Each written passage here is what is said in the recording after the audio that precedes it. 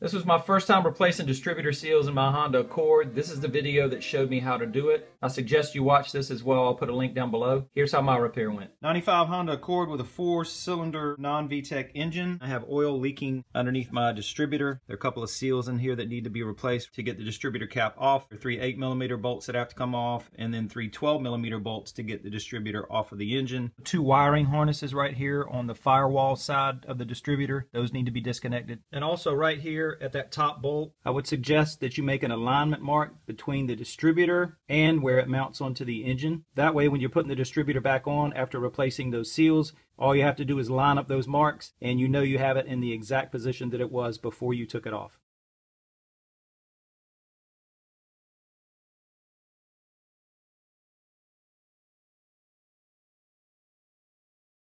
Now with that distributor out, you can clearly see that oil has been leaking out from the bottom, and also that I have oil inside of my distributor cap. So both seals have failed and need to be replaced. Now one of the seals that I need to replace is on the underside of the distributor, right there in the back, that black seal. This ring, what I've done with a little pick is scribe a line on that center piece straight across. So when I put it back together, I just line those two up. Now there's a lock ring that has to come off. So again, I'm going to use this pick. And there's a little indention in the metal that allows you to put something down in there like this pick or possibly a screwdriver and get that ring pried off just like that. And obviously don't lose it, because if you do, you're in trouble. There we go. There's that lock ring, which has a little break right there in the metal. Now down in that hole right there, there's a pin that we're going to need to push out. So using this same pick, it should come right out. Don't lose that also. Now this ring should lift straight off. And there are 2 spacers, 2 washers. You're going to need to put those right back on just the way they came off. I'm going to try to dig this O-ring out. And it is hard as a rock. It's not pliable at all, so I may have to break that to get it out. I'm going to need something thinner than this. Let me try a small screwdriver. There we go. Yeah, that just broke it. Yeah, that's not sealing anymore. Quite possibly the original O-ring for this distributor, which is 25 years old. So now, with that old O-ring off, before we put the new one on, we've got to take everything apart on the other side, because this has to all slide out. And if we put the new one on, it won't be able to do that. So now that second seal is down in here, which means all of this, the guts of the distributor, they have to come out. So 3 Phillips head screws to start with. And that one does not want to turn. All right, these things don't want to budge, so put a little penetrating oil on them. Let them sit for a while.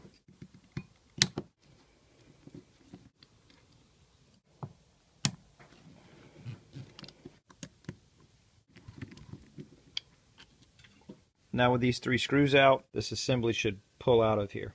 One thing to do is to take this gasket out, get that out of the way. Now this little rubber piece, that's going to need to slide out. Thing is still holding it. Maybe it might be this. Let me take these 2 screws out.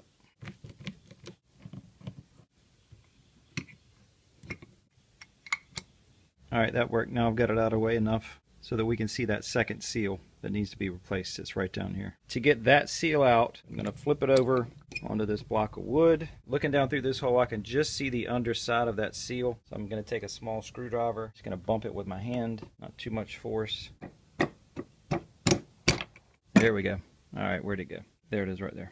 And now here are the new ones, of which I have 2. So I need to match it in size, and it looks like it's going to be that one. They feel like they are exactly the same size. Now before I put that new seal down in there, I'm going to spray a little brake clean. Get it nice and clean where that new gasket's going to set. Also to get rid of some of that oil that had leaked into the distributor. See that little spring, that little silver spring that goes all the way around in that little cutout? I want that side to be down. That's how the old gasket was installed. Now I'm going to put a little bit of engine oil around the outside to help that slide in easily. I put engine oil on that seal. I should have put grease. I hope that doesn't hurt it long term. Put it down in there as flat as I can get it. And now I'm trying to put equal pressure on each side. This is a 15mm socket, which is very close to the same size as that new gasket. So I'm going to place that right on top of the gasket. All right, 1 second I'm calling this thing a seal, then I'm calling it a gasket. I'm talking about the same thing. I just can't decide what to call it. Which is difficult because there are magnets in here that are pulling that socket to the side. That looks like it right there.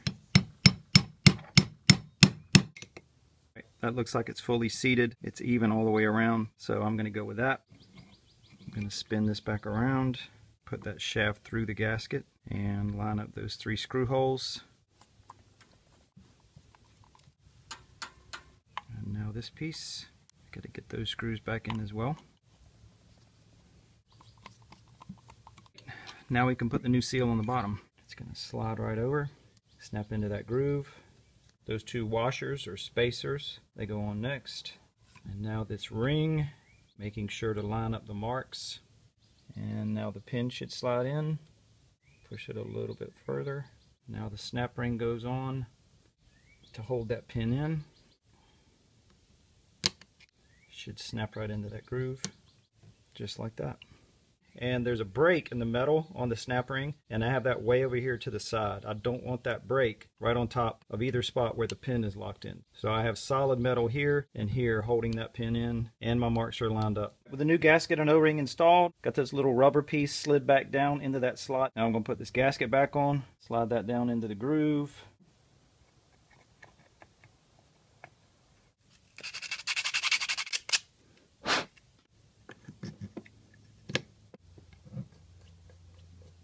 Ready to go back on the car. First thing to do for reinstallation is find the alignment mark on the distributor and line it up with the mark on the engine so you know you have it in the exact position it was before you took it off.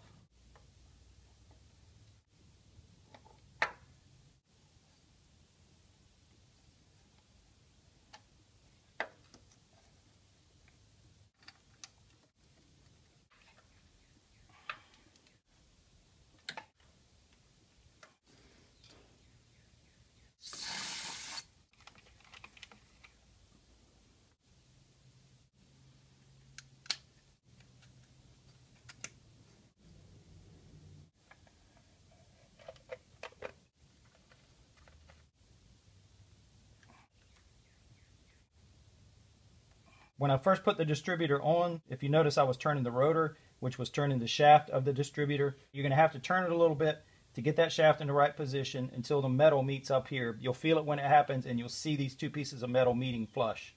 Then you can put the bolts on. So now everything's back together. Time to start it up.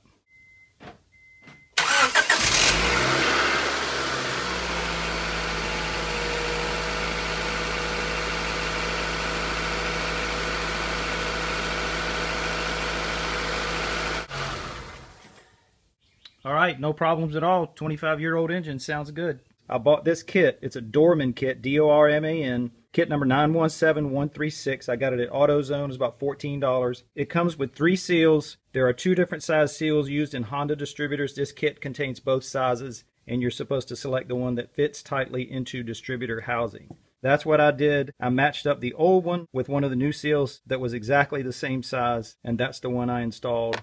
Just listen to the sound when I spin it. This is the new seal that I did not use. And here's the old seal that I replaced. This one's dried out and hard as a rock, so that's why it was leaking. The seals in this kit fit many 4-cylinder Honda Accords, Preludes, and Civics from 1975 all the way through 2002. It also fits some Acura CLs, I believe. I'll put a link to a web page on the Dorman website that has a list of the vehicles that this kit fits. So check out that link down below. Now, it is possible to put that distributor on in the wrong position. You can screw up your timing and your car may not start. So if you need to replace your seals and you've never done it before, watch that video that I mentioned earlier. It's almost a 30-minute video. He goes into way more detail than I did. I'll put a link down below. Watch that video also just to make sure you're doing it right. Hope this helps. Thanks for watching.